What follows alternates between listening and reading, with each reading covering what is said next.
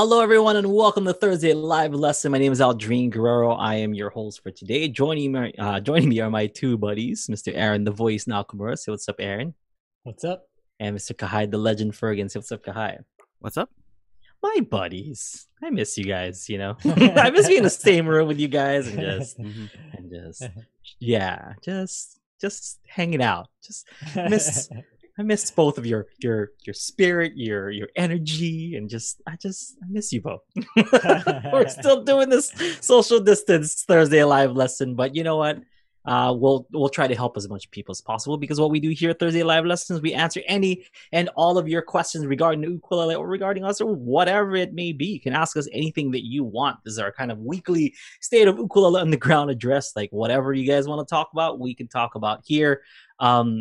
Also, we do get questions via email. We get questions, via voicemail, whatever. And we are live, so you guys can type in your live questions and stuff. But basically, you guys have us for an hour. Whatever you guys want to talk about, we can. So go ahead, Kahai, give us our first question. So we didn't get questions during the week, but we had like those student reviews from last week. Yes. Yeah. So we got a couple student reviews. So if you if you are listening to the show, if you're a watcher of the show, and you want to send in a student review for us to kind of review on Thursday Live, you totally can do that via the UU Plus forum. Okay, but we have two for this week, and the first one that I want to review is Wesley. So Wesley has given us student reviews before. He did A Whiter Shade of Pale, and he's playing it on his 8-string ukulele. So he's been working for a while on that Bach, that Bach piece. So I'm glad to kind of see him do something fresh, do something new and stuff, just to kind of take away a little bit from I'm sure the frustration of a Bach piece, because Bach pieces are not simple.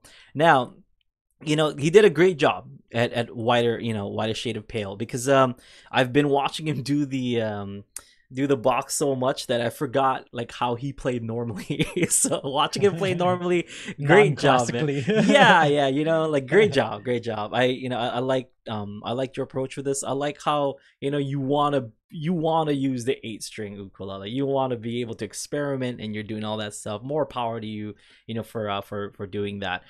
Some of the things that I do want to comment on, one is this is really weird coming from me, but like you're basically watch your tempo. Like it's a thing, and I notice it's especially noticeable when you're doing your finger picking, and when you're going to a chord that needs like 3 or more fingers. Okay, so when you're kind of getting into that, sometimes the chord changing from one chord to the other mutes mutes some of the strings that you're finger picking, and it's more noticeable because you're finger picking, meaning you're playing each string. So there is some that I noticed that there's some kind of notes that weren't quite clean. They were kind of muted, and whenever those kind of not harder chords, but those chords that are that need a little bit more attention, the tempo seems to either drop or speed up, and there were some kind of timing issues there, but nothing too concerning, noticeable but not concerning. Strumming looks pretty good. I would loosen up the hand a little bit more, because when you're strumming, you're kind of doing this, which is not a bad thing. I just never see the thumb go anywhere past here, and what that means is you're not twisting your wrist, because if you are twisting your wrist, the thumb should be down here, you know what I mean? So if you're doing this and kind of just doing that, nothing wrong with strumming like this, but you want to be able to loosen that hand a little bit more, so that you create a natural swing to the ukulele, and a lot more control over over the tempo, which we talked about earlier. Let's see, other than that, it should be fine. So just watch some of those chords that you're playing, and you know which ones I'm talking about, I'm sure. If you can just isolate those chord changes, watch that video back, isolate those chord changes that weren't quite clean, and then maybe just practice just those 2 chords, going from one to the other, and then back and forth and back and forth and back and forth, until you can do it nice and clean. and then plug it back into the song and see how how well that does. But overall, I think pretty good. Just a little bit of cleaning up, man. What do you guys think? You guys saw it? Yeah, yeah. I think Yeah. he does like a B kind of picking pattern, right? With his like between his thumb and the rest of his fingers. Right, right. Yeah. When he does that, like that picking sounds pretty solid, and it sounds like he's picking the strings pretty evenly. But then when he switches to like kind of the into out or like alternate picking style, it sometimes it seems like his pointer and his middle finger are hitting the strings a little weak. So if anything, I would say like that's just what I would prefer is like him to get it so it's like that is just as like strong. His picking on that is just as strong as when he's doing his other picking. But like it's sounding pretty good. Like it's just like these little things that you gotta maybe focus on and clean up a little bit. Yeah. He's really standing his ground with the I'm not gonna like plant my pinky down thing, like with the right hand.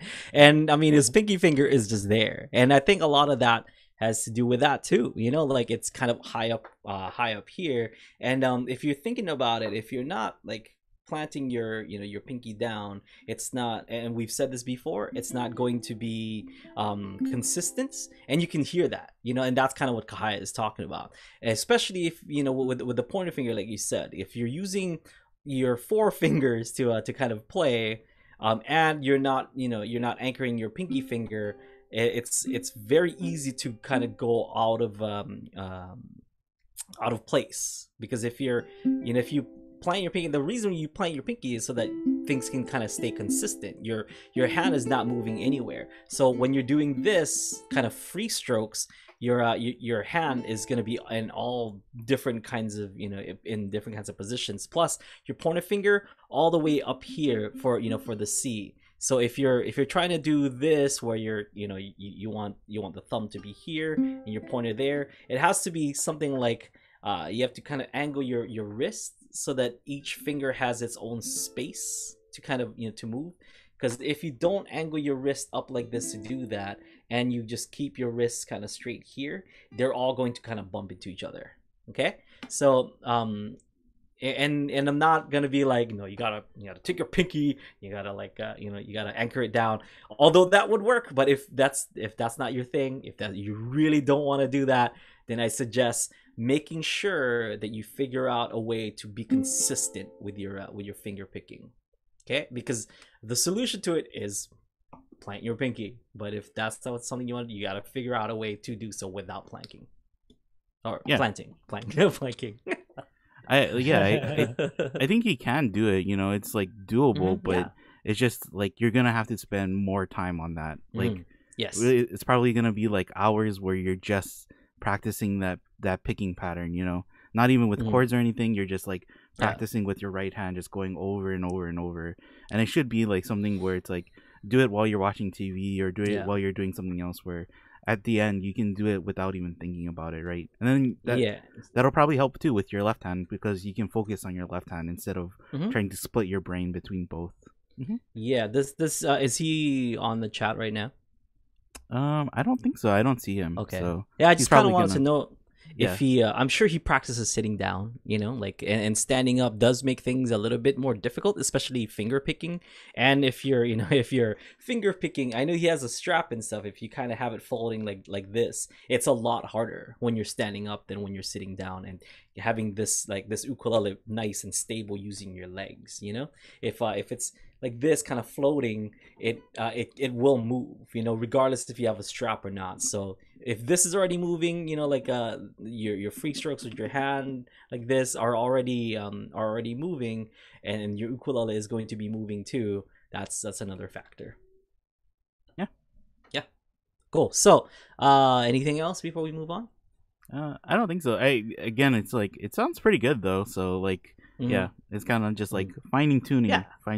Yeah, that's I mean, if he's not he's not just asking us to just pat him on the back and say, hey, just can you tell me good job on this video, please?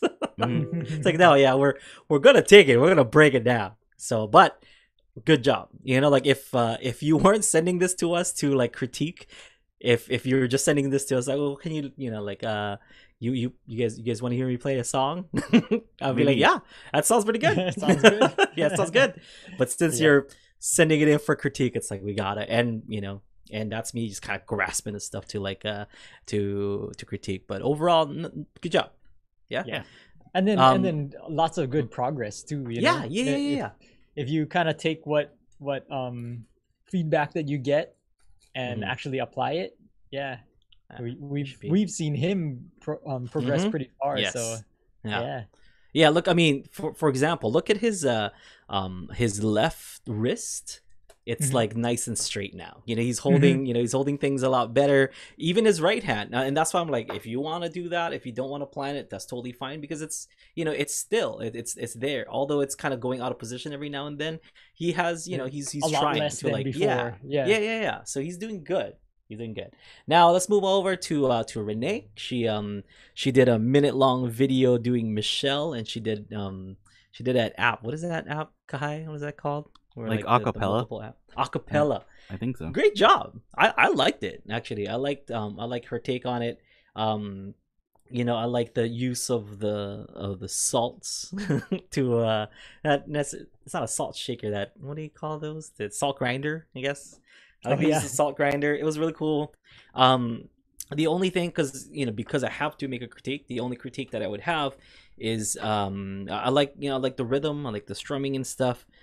Maybe and you do kind of do this.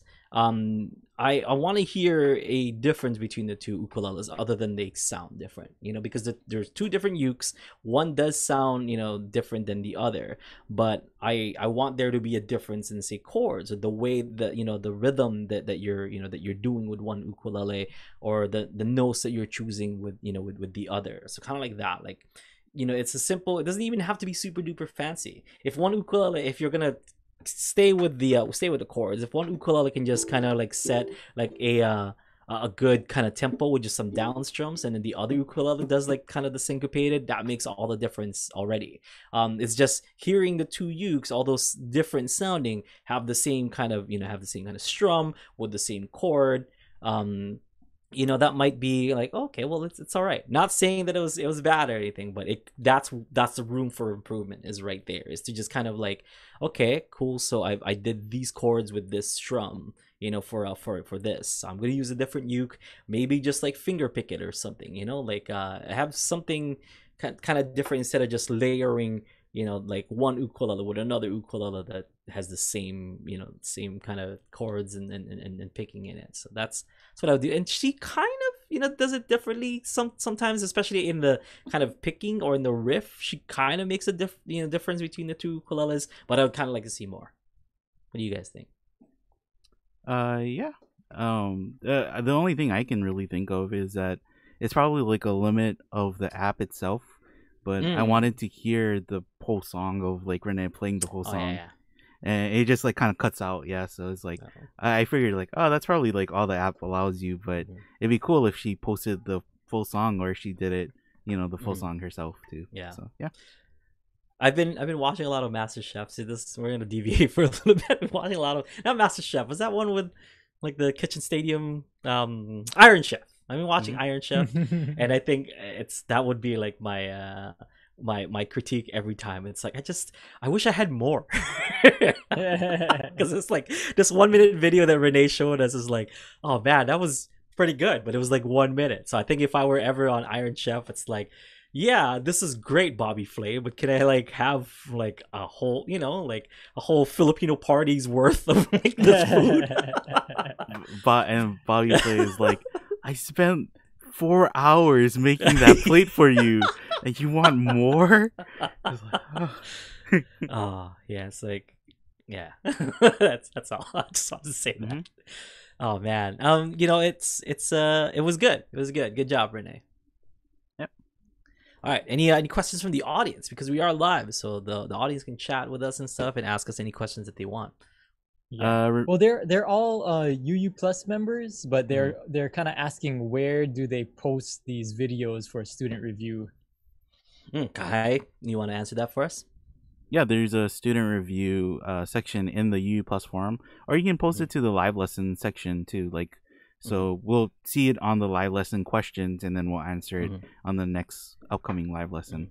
Yeah, something I think some people are getting confused though is that some people are posting to their like a homework section that we have in the UU Plus forum, and then they're also posting to their own like practice logs.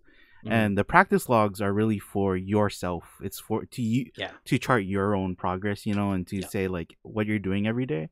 The homework stuff, that's for like 101 and 102. We do get back to those, but we haven't been like really regular with those because like it was more for when we were streaming it live. But if you do want us to give you feedback, we can. So, you know, I think the student reviews and the live lesson questions section of the forum are better places to post if you want feedback, though. Yeah. Good. Any other questions? Good job, Kahai. That was all you, buddy. Well, yeah. I just don't want people to be like, oh, I don't know where I should post it. Like, I want feedback, and we want to give feedback. Right. We want to do this. So, like, those are the places that we check. Why did they never pick my video to talk about on? Yeah, it's because of that. That's why. Yeah, you know, we want videos. Like, we want to talk about stuff. Because sometimes I check out people's practice logs and I think like, oh, they're doing a really good job, you know, and stuff. But I don't want to post like a reply there because it's not really for us. It's more that's your own like individual, you know, thing. So it's like, I'm kind of that's where I think if you post to the practice or student review and the live lesson questions, like we feel more ready to be like, oh, okay, we can take this for our next live lesson and give you feedback, you know. So what I take from that is you're like the Santa Claus. You're like just always watching, you know, like making sure people are doing their thing. You're watching people's you know, their practice logs and stuff. Like Kahai, oh geez, Kahai. Just peek it in there. He sees you when you're sleeping. He sees you when you're practicing. He knows when you're not practicing. There's sometimes where people send in, you know, feedback or they want something, and then I look at it, I'm like, ooh, I'm not gonna respond to this, and I usually pass it on to you or somebody else because it sounds like they're like, can Aldrine tell me what I should do? And I'm like, oh, they probably won't be happy if I like, you know, I'm like, well, I'm not Aldrine, tell them you're Aldrine. You know, like I think I just you know, I am the avatar for Ukulele Underground, but I think they're asking, you know, just Ukulele Underground. Like I think people just want a good right answer. Yeah. So yeah, Aldrine is the avatar. You can be Aldrine if you want to be Aldrine for a day, for a week if you want to. It's like they imagine you like pulling all the pulleys and like making the site go. when I reply, I'll reply signing your name. Yeah, I'll reply signing your name, but then the icon will be my face with doing. I think it's still like I was doing the finger pistols shooting at the camera, so they'll get that. Yeah, this should be which Aldrine you want to speak to. The Kahai Aldrine, the Aaron Aldrine. Yeah, which Aldrine would you like to speak with? That's any questions from the live chat? So Renee is on the chat. Oh, nice. And she was saying that at first she said, I don't know how to do harmony, but I think she was talking about all the things you told her, what she can add on to her video. And she said that those things would make a huge difference. And yeah, it's not about like harmony and different chords, like I was saying, even like different rhythms like that you can play around, or different like maybe a finger picking, like anything that would just kind of differentiate one from the other. Yeah. And then she asked if she should try alternate chords on different ukes. So I guess playing like playing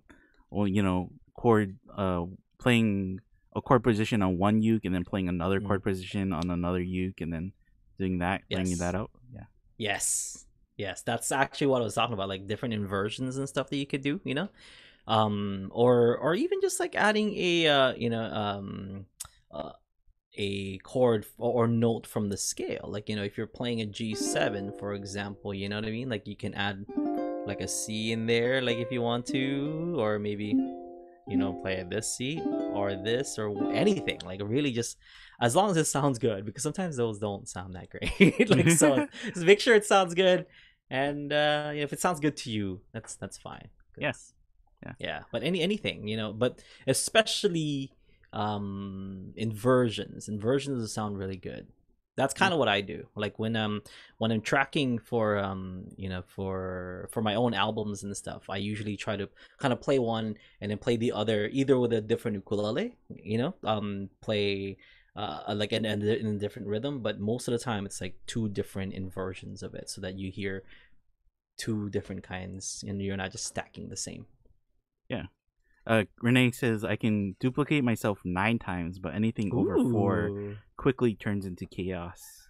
Yeah. I mean, I don't know if you've ever seen any of Jacob Collier's videos where like 100 of them singing, you know, like doing 100-part harmony or whatever it may be.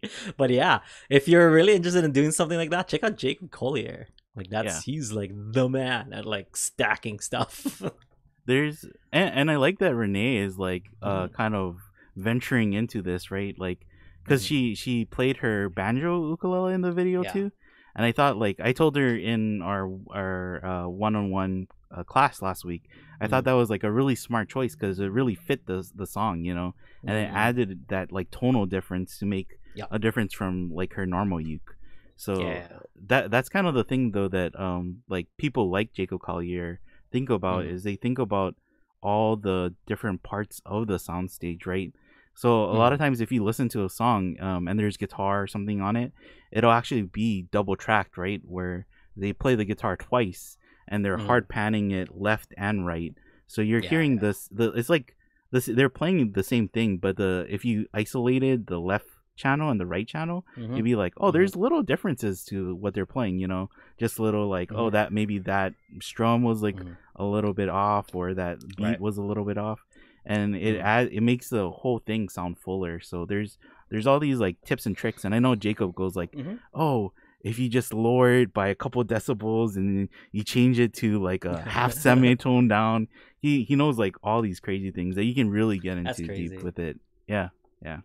But if you guys you know, if you guys want an example, like some of the play along videos that I record here, I actually really love playing with panning and stereo effects and stuff. So if you put on your headphones and listen to some of the play along videos and kind of isolate left and right, I do different strums, like, because I know for a fact that like if I teach there's dirty word of strumming pattern, like, you know, if I do like a certain pattern for one side, I'll do a different one for the other side just to kind of make it sound full.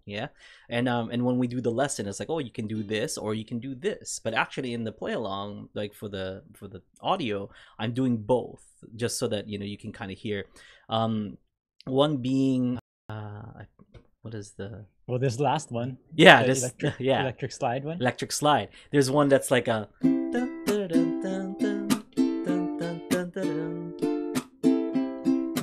then there's the left side is that, and I think the right side is. So it's two different kind of strums and stuff. If you're interested, I usually just do those for myself and just to make the track sound better. But that's kind of something that I would do for the play along tracks, because it's fun. I don't want to just here's the strum, and then I add a guitar that has doing the same thing, and the bass, then I sing, and then it's done. It's like, no, I want to have fun with it, because I don't know, it's fun. Can you explain panning? Okay. Renee asked in the chat. Panning and stereo and stuff means you know, you have the left and the right speaker, you know, with your computer, with the with headphones or anything like that, anything that you would listen to. So stereo is you know, is getting those left and right and kind of playing with it. So in in a recording interface, you can take a track that you played and you can set it wherever wherever you feel like it should be. And the way that I see it, or the way it was explained to me, is that I'm kind of thinking of the mix as kind of a stage. So if you're on the stage, and if someone's playing ukulele, where is that ukulele player going to be on the stage? If you don't mess with the panning, either pan left or panning to the right, if you don't mess with that at all, it's just going to be right smack dab in the center and in the middle. Okay? So if you don't do anything at all with the panning in stereo, and if you add a guitar, a bass, singing, whatever, just on top of that, it'll just all be right in the middle. So imagine like 4 guys playing their instruments, not even like like next to each other. It's like 4 guys in a straight line, like playing their instruments at you, and that's basically what it sounds like. It'll sound better if you kind of move those guys around, like like in a stage. So for me, if I'm gonna do 2 ukuleles, and I'm gonna have one if I'm gonna have that, and the other one a little bit more fancy, and because the ukulele is the primary kind of instrument in this in the play along, I like to put it at between 50 to 75, which means, because it goes to like 0 to 100 on one side, or 0 to 100 on the other side. So I like to hit 50 to 75 on one side, and then put the other 50 to 75 on the other side, because that means it's like it's not quite all the way to the right where it would be 100. So that means the left side doesn't have that at all. It only exists on the right side, and that's what 100% means. So I have it so that it's set little bit louder on the right side, so it gives kind of your ears this weird appearance that it's right here, like I can hear him over here, like to the left or to the right or wherever it may be. And it just kind of it's part of like the mixing process, and it's kind of like watching something live, and hearing the instruments kind of go around you, and that's what stereo is. I like fooling around with it. It's a lot of fun. Even like I even do stereo with the singing, with the drums. Like I think with Lenny played percussions on that last track, and I did like the just the bass of his cajon on one side, and then like the treble on the other side, making it kind of sound very like stereo. The bass and things like that I like to keep somewhat in the middle. I think his bass is just 10 to the left.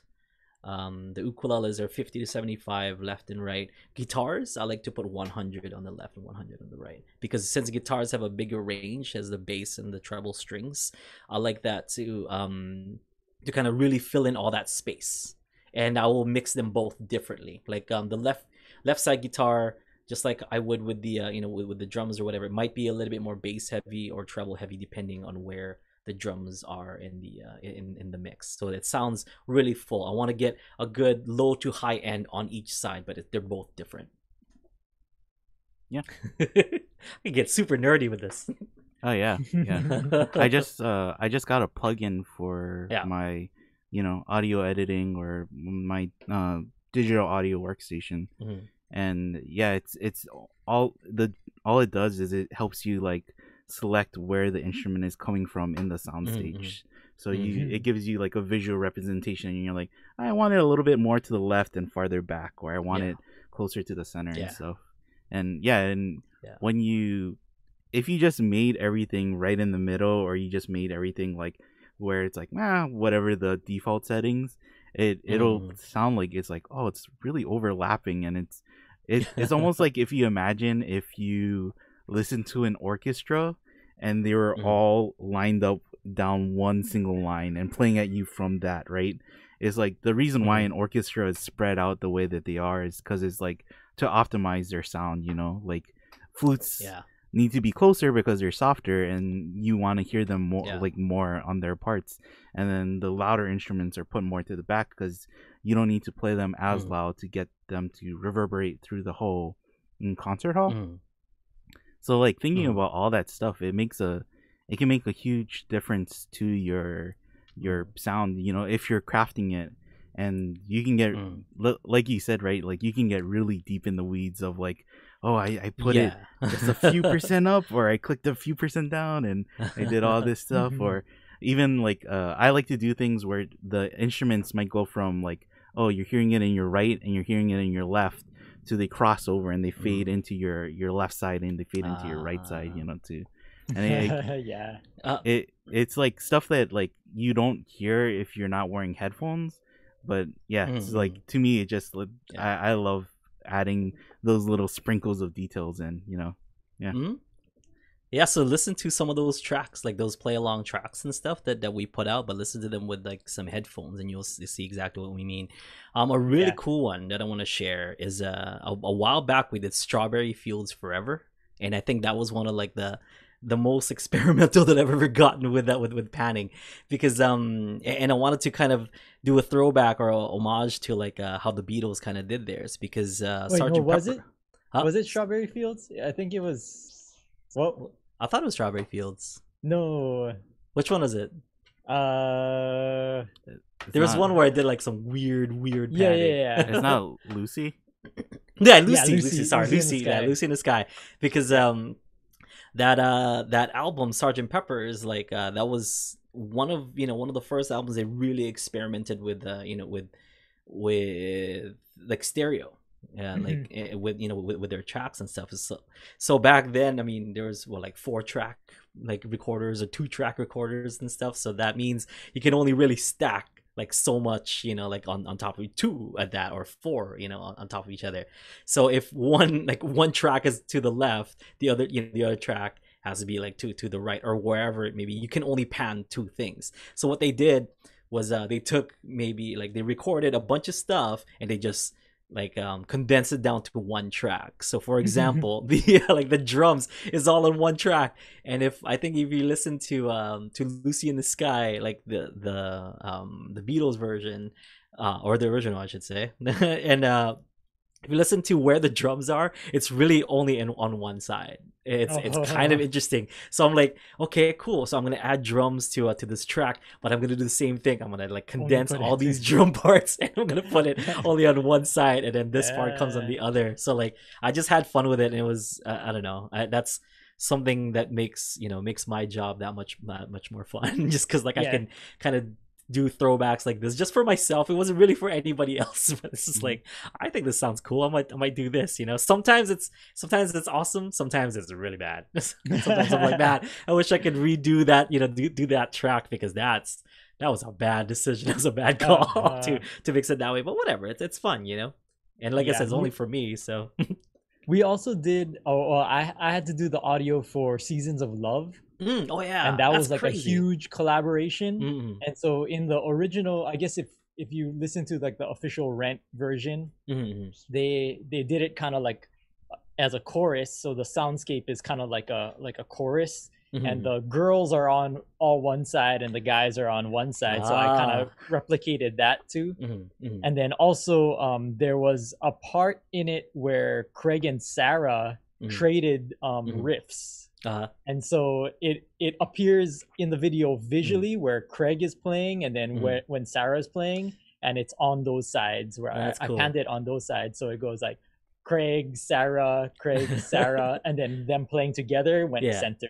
Did you have to like right, left, and then center? Did you have to isolate like Craig's parts and then take that out and put it in a different track and then or did they send you separate tracks? No, I think they sent me just 1 track, so I just that's harder. I did like a fake version of it, but I mean it works, right? Yeah, that's cool. Panning, it's fun, kids. Panning is so much fun, and play around with it, and then also it helps you to appreciate music more, because the next time that you listen to a song, you'll realize, oh yeah, the hi-hat is here, or like And the more that you can distinguish the different instruments and really like listen for only that instrument, the better you'll be as a musician too. Because when you're playing with other people, you have to be aware of what all the other instruments are doing and how you fit into that mix. Yeah. I think that's like something that people who learn by themselves have like a hard time is that they focus mostly on hearing themselves and not hearing other people. So when they try to play with other people, they have a hard time fitting in because they haven't practiced listening to other people, like intentionally listening to other people and listening to where you fit in the mix, right? Like trying to think about that, like, oh, well, this person is soloing, so I'm gonna back off a little bit, or I can punch in a little bit here, you know, just to beef it up. So there's all these things that you really have to think about. It's fun. And that last it's one of the first times I did this, but that last video, the electric slide video, I thought the picking was a little weak, you know, so like I doubled it up. And I'm sure some people noticed. It's I played but I also played the octave, and I did like a slight pan of like I think 10 on one side. And it's like, and combining together, I was like, yeah, that sounds way beefier. Sounds like, it's just like it just wasn't enough for me. Yeah, that's kind of what we mean, Renee. We're like, yeah, you know, you can just kind of mix it up a little bit instead of just kind of playing the same thing twice on top of each other, you know. Yeah, it's the same thing like when you hear or when you go to the Hawaii ukulele festival, you know, where there's like the Roy Sakuma like army like all playing the same chord at the same time. It's awesome or to see any ukulele club. That's true. Any ukulele club, it's kind of cool to see the same thing. But it's like, okay, well, you know, and you can tell like when one of the kids are like really good like they'll either do a different strum or they'll do like an inversion to like what they're playing. And then I always notice, I'm like, oh, look at that kid right there. He's trying to break up the monotony. And I think we talked about that in the past couple weeks, where like, oh, you know, like a professional will kind of, you know, like do something else with, you know, with the rhythm or whatever, other than just kind of playing the strumming pattern. I think even when we did the podcast with Kaniho, right, he said like, oh, I try to listen to what the person is playing and fill in the spots that he's not, you know, because why would I double up on what he's already doing? It's true. If you listen to other people and you try to accommodate them, I think that makes you a better musician than if you try just listen to yourself and it's like, oh, but what can I do to stand out more in the crowd or something? It's like, well, you can just play louder then, or you can play, you know, whatever. I think those things are easier fixes. Like you can figure out ways to do it easier, but really the nuance of like, oh, how do I make the group as a whole sound better is like that takes a little bit more thought and a little bit more work. Yep. Speaking of Kaniho, I missed that guy because next month we have kind of a funky, you know, funkier kind of song that has a funky bass line. And because Kaniho is not here to record that part, I have to do the bass line. it's something. Can't you just? I finished the track last weekend, and I'm like, this is. Wow, I do not have what they call soul. I don't have the funk. Like I don't have the groove. It is just like, how do you do this? It's like you're doing the Fortnite backpack kid dance, right? Yeah. It's like, that's not exactly it. Yeah. Yeah. Renee said that she used the acapella app as an excuse to buy her very own cowbell. And she said, it's awesome, but sometimes it overwhelms. If I adjust the panning, would that help soften it? No, you'd have to soften it in volume. It's in volume in its own track. Yeah. And if you could. I don't know if acapella allows you to do that. If you can't, the easy fix for that, or not the softer. Well, or you play it softer, but that might be hard too. Like cowbells are loud no matter what. So you might have to hit record and run back into the back of the room, like just get farther away. The farther away from a mic you get, the softer it will be. So yeah. Yep. Yeah, it's so Are you gonna fun. record Fear the Reaper?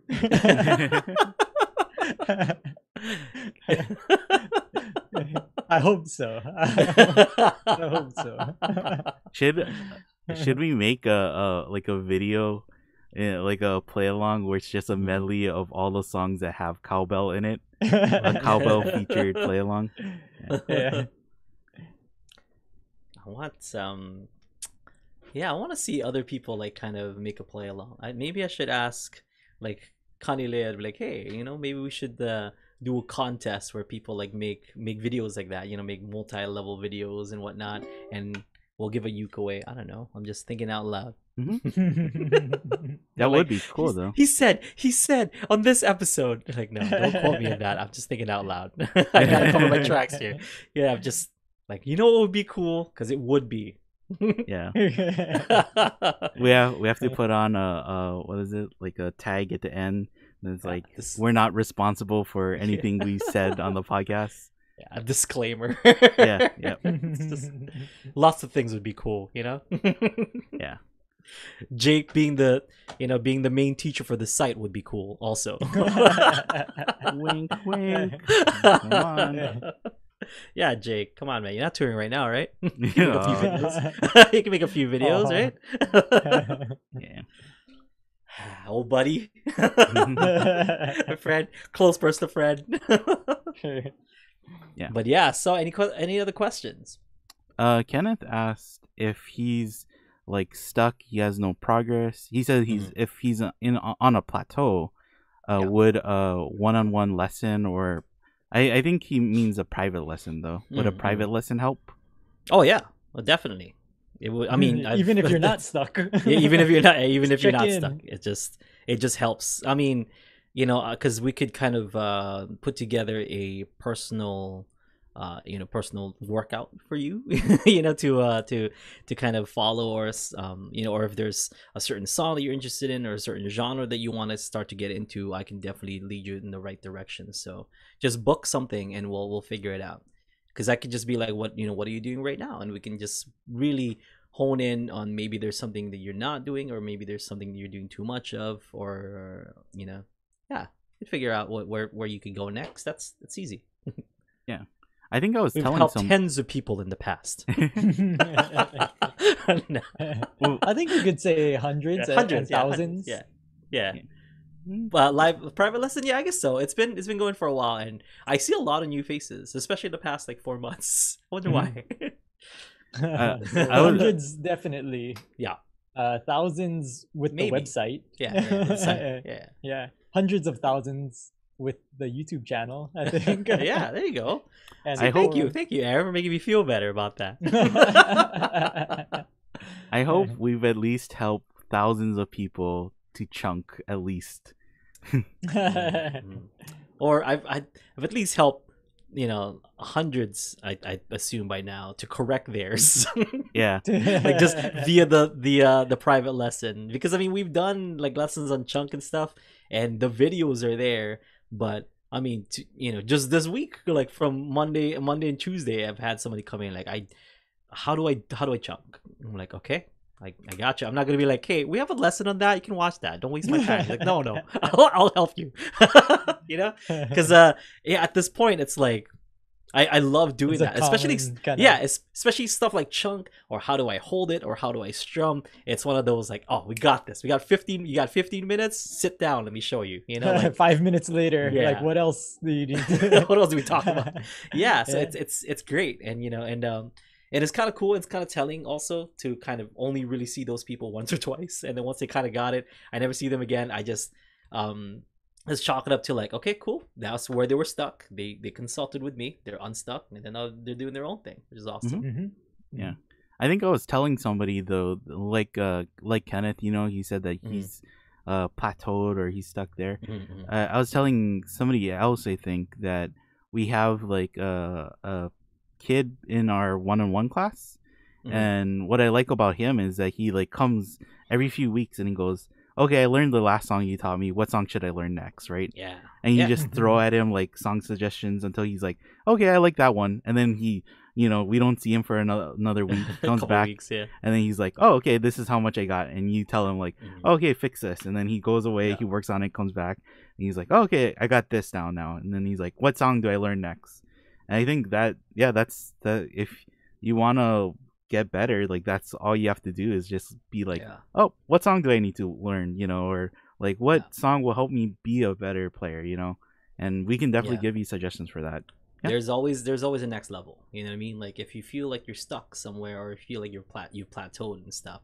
I mean, there's if there's a bunch of places where you can go. You might have just last week we talked about the tree. You might have just reached just the top of your trunk or whatever, and now you need to kind of branch out. So you just never know, and I can definitely help you grow some branches, if you know what I mean.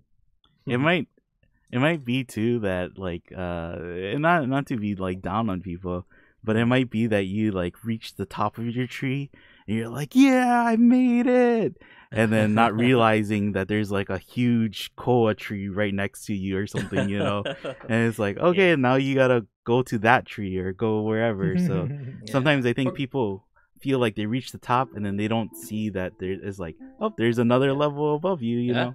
Yeah, or grow a different branch, you know what I mean? Like that's really it.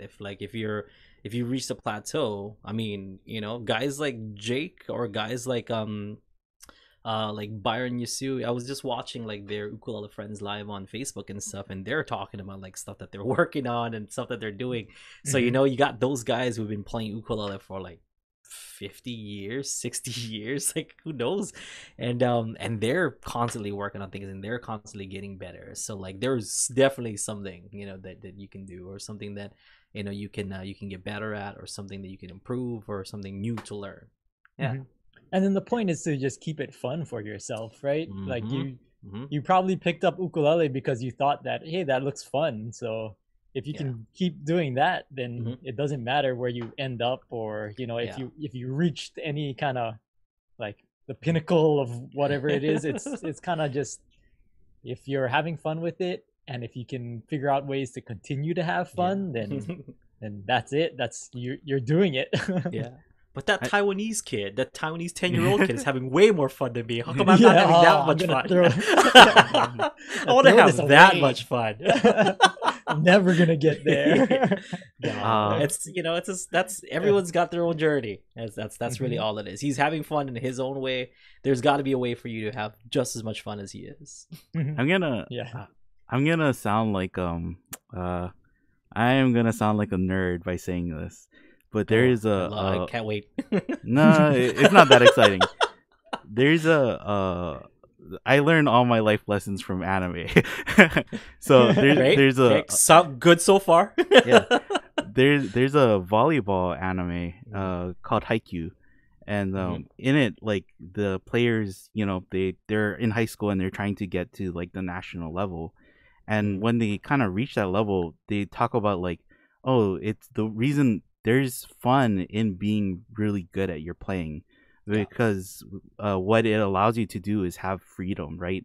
Have the freedom of choice of what you want to play and how you want to express yourself. So I feel like music is the same way, where I think people who look at it and they're like, oh, that person looks like they're having so much fun at that level. It's like, oh yeah, it's because they are, it's because they spent the time to get to that level, to where they can be like, oh, if I want to play it like this, I can play it like this. If I want to play it like this, I can play it like this. But if you're at a level that's like lower, you're probably still working out how to translate it from like the sound that you have in your head to the sound that you're producing, right? And that can be like frustrating when you don't get it one for one, but don't take it as like a hardship. Like that's all that everybody learns to do that. And if you can have fun while you're learning to do that too, is like you'll enjoy the whole journey, right? You won't just enjoy the fact that it's like, oh, I finally won, I beat everybody at ukulele. If you're looking at that, it's like there probably isn't gonna be that, you're not gonna reach that. Right. Take that, Taiwanese kid. I think in that volleyball anime, like at one point, like somebody asked one of the main characters, like, is there a reason why you like work so hard and do this stuff? Like, isn't this just for practice? This isn't actually a real game, And he says, like, is there a reason why you shouldn't work hard? And like, is there a reason why you shouldn't want to be better? It's just like, if you can have fun with the idea that, oh, I'm working hard so I can improve myself, It's not so you can get the trophy at the end or whatever, the ribbon. Yeah. It's just like, oh, I just want to be a better musician.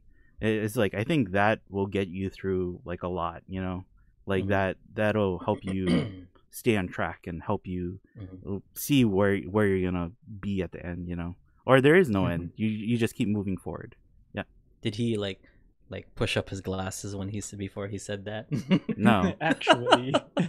No. Like there's like an anime like before they say something, you know, like meaningful. The setup. Yeah, the setup they did a push up, and then like the glass like sparkles and stuff. Like the only character who wears glasses in that, since they're playing volleyball, he ends up getting sports goggles, so he can't actually push it closer to his face. It just sticks right to his face. Yeah. Yep. Yeah, those are cool, man. Tell Clyde Drexler from the 90s, you know? Like that's what those goggles are really cool. Do people still use that? I don't follow sports or do sports of any kind anymore now. Yeah. I guess that's true. Because back then there was like goggles and stuff and people wore them, you know, and I remember like watching basketball back in the day with my dad, and it's like, what is that? Why is he wearing that? But yeah, I don't see them anymore. I wonder if they're still around. I think the reason why I like archery is because they like there's archers. I was telling Aaron this, that are pretty much blind, like they can't actually see the target, and when they're aiming for the target, they say like, I see like a little yellow smudge, and that's what I aim for, and they hit it. Like they're like some of the best in the world. So I've tried other sports where I need to get contacts and do stuff, and I'm like, not for me. I just rather not be able to see what I'm actually doing. Yeah, you get that muscle memory down. Questions from the audience? Or else we're just gonna talk about anime this whole time. I got a Prince of Tennis reference just queued up. If no one asks anything, I think. So we talked about like doing a play along with cowbell, and everybody's like saying what songs we should do with all these different Fear cowbell the Reaper, songs. man. I mean, that's if that's not on the top of everyone's cowbell list, I don't know what is. You don't have the fever, apparently. Don't turn it down. Don't walk away from your app and play it in the back of the room. Go right up to the up to the phone's microphone. Just do it. Just feel the room. You know, even just. Double it up, triple it up, double it up. You know, maybe hit the inversion on the cowbell. Cowbell inversion. You know, you never know. I mean, it'll sound good. And pan it. You know, like from make a sweeping pan like Kahai did. Make it go from left to right and fade it in the right. It's funny because you're like saying stuff like that. But I bet like people like Jacob Collier have actually done stuff like that, right? Like with cowbell and all that stuff. It's like, oh man, why would you do that? Nobody. No. I think one of his songs, he said that he like put in, if you listen to the individual lyrics for all the different parts that he's singing in acapella, like you know, he's saying just like a ta on here and then a the on here and stuff. If you put on together all the vowels, it makes a whole new song that he's trying to reference. And he said, like, but nobody knows that. And nobody, like, I put this song up and nobody in the comments, like, found that or figured it out. But it just, like, that's just a little tidbit just for me. Just, like, so I can get the satisfaction of, like, oh, I did that. I put in that little thing in there. Yeah. You guys should definitely check out Jacob Collier if you guys like layering stuff and just music in general. Like guys the man. Start out with I really like his Moon River cover. That's the one with like the like the microtones in it. Like I think it shifts keys like just a half of a half step or something. It's insane. Like what? Why would you do that? Like, you can't even perform that. His song Hideaway, I think it starts on, so standard tuning is 440, right? Yeah. I think it starts at 435, and then part of the song, as the song plays, it shifts up to 440 or something like that. Yeah. And the reason why he said he did that is because he wanted it to feel like you're kind of coming out of your room and it's like the morning sun is rising up. So you get the feeling of like coming out. But it's like, yeah, nobody's going to notice that. Who's going to be like... That's a fancy way of saying just because I can. Yeah, exactly. Just because I wanted to. Yeah. It's so funny that there's videos of him doing an interview with another person who's like really good at theory. And that guy asked him like, oh, so did you do this with this idea in your head, or did you do this or stuff? And Jacob, a lot of times he's just like, it like sounded good, so that's why I did that. I just like that chord, or I just like that thing. Yep. Okay, just specifically a question to you, Kahai. If you had to pick one, Adam Neely or Jacob Collier? You can only keep one in this world. Man. The other one doesn't exist. If you take one, the other one doesn't exist. Who do you pick? That's brutal. Just for Kahai only, because I know he's a huge fan of both of those guys. Yeah, I am. Yeah. The other exists, which the other doesn't exist. Whichever one you don't pick, it doesn't exist. You can only choose. There's only room in this world for one of those two big brains. It's so hard because personally, I think like I would pick Adam Neely because I've learned a ton from him. Like, his videos that he teaches online and stuff. I just learned a lot from him. But like, yeah, Jacob Collier, like, I almost feel like I would be doing a disservice to the world if I because I picked Adam Neely, right? It's like the fact that he wouldn't exist would make the world a less bright place. Yeah, and so many other musicians like wouldn't be inspired by him, right, and stuff, and like learn from him. So it's like, oh man, yeah, that's a hard question. I guess like personally, yeah, it is just like Adam Neely, but yeah, you just robbed the whole world of of good music. Well, I hope you're happy. I hope you're happy with the decisions that you made. That's like what, like 4 more Grammys to go around to other people. So yeah, other maybe less deserving. Well, but then if he doesn't exist, then it doesn't matter. I guess so. They are pretty good in comparison to everyone else. To not having Jacob Collier. Yeah. He brings up the average. So like, you know, if he's not in the picture, then like everybody doesn't have to hold themselves to as high of a standard. You remember when we didn't have to do microtonal songs? Oh man, those were the days. Yeah. Today Ryan sent me a video of it's like that guy Jack Conte. He's the founder of Patreon. But he's also in like Pamplemousse and Scary Pockets. Yeah, but he did a talk kind of like talking about all of his failures instead of his successes, because he's had like, you know, some great successes, but nobody talks about their like multitude of failures. Nobody talks about poor Ting.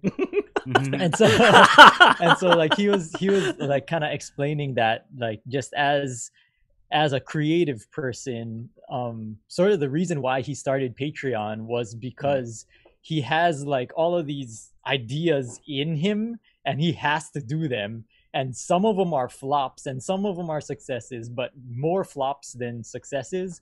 And like, he just couldn't make a living with that many flops. And like, he was to the point where like he spent so much time and effort on like a particular project that he wasn't even sure if anybody would ever watch. And so like he was like, maybe if some of my fans at least just like let me do the thing that I want to do anyway, and like I don't care if it's successful or not, like if everybody just contributes a little to the fact that I want to do this and I have to do this, then like, you know, that it'll be okay. I'll be able to like eat at least, you know. And so that's how Patreon came about. It was like him and his friend who coded the website. And so it's Ryan was kind of saying like his story kind of feels like you, because you do that kind of thing too, where like I have an idea in my head and I can't not do it, you know. And I'll do it just for me, and nobody else will even realize how much effort went into that. But like I don't care. I'm just gonna do it. So you too. like the I think of most of us. Everybody. Kahai and you, those little things that if you're a creative person, you just have the idea and you just kind of have to do it. Whether or not anybody will appreciate it, like I'll appreciate myself, that's how my YouTube channel got started. Is like I've written all these things and my friends are like, oh, is there somewhere we can like watch you play that so that we don't have to call you over to our dorm so that like have you play it and stuff. I'm like, I'll do it on YouTube, baby. And then that's how my YouTube got started. I think we've talked about it too, right? Where it's like sometimes you have that creative itch and you have like something that you have to do though, like work that you have to put in. And like I talked to Aaron, I think, about this. It's like sometimes it's more efficient to get that creative itch out of the way, because otherwise like while you're working, right, it's gonna eat at you. It's gonna keep itching. And I totally know that feeling where it's just like it's so suffocating, where it's like and the work feels even more grueling because it's just like, oh, I can't wait to like get to that to that or something. So like if you have that in you, it kind of just, it is worth it just to get it out, even if it doesn't turn out to anything. I was gonna talk about like our last songwriting thing. I don't know if I mentioned this. So my song is about 2 minutes long, like the last song that I wrote. But I have, besides my other projects, I have like about 12 minutes of other other pieces of that same kind of song or stuff. And there's little variations and little things that like I made, but then I just like, okay, put it to the side. I don't know, it doesn't really work right now, or oh yeah, maybe I'll come back to this or whatever. But then eventually, like, it's kind of like I chipped away enough until it's like, oh, it's looking like a song now, So I think there is like some where it's just like you just got to get it out, because if not, it's just going to be picking at your brain the entire time. Yeah. And then that also too kind of connects with the idea of like plateauing. Like maybe it isn't a plateau. It's maybe it's just like, nobody talks about all the failures that you have in between your successes, And so maybe it's just that, like, everybody experiences it, but everybody thinks, like, everybody looks at other people and say, like, only sees all of their highlights, success, and thinks like, oh man, this person just like highlight after highlight, like their whole life is like that. But in reality, nobody's life is like that. No. So you're gonna grind for a long time, and then maybe have a little blip, and then it's over, back to grind and then again. You gotta go grind again. So like maybe that's also what you're kind of describing as a plateau. It might not be a plateau at all. Maybe that's just part of the your progress. All right, on that note, we got to get going. It's past our bedtime, kids. But in just 15 minutes at 2:20, we will be doing one-on-one coaching. So if you have stuff like, oh, I'm plateauing, I would like some help, now would be the time. That would be the place to address stuff like that. Or you can book a private lesson if if you don't like talking in front of strangers and sharing your failures, quote unquote, or whatever. But so we'll see you folks next time. Have a great one. Thank you so much for listening. Thank you for all the people who are listening to this video podcast, and thank you for watching via Ukulele Underground. Check out ukuleunderground.com for more. Have a great one, guys. Aloha.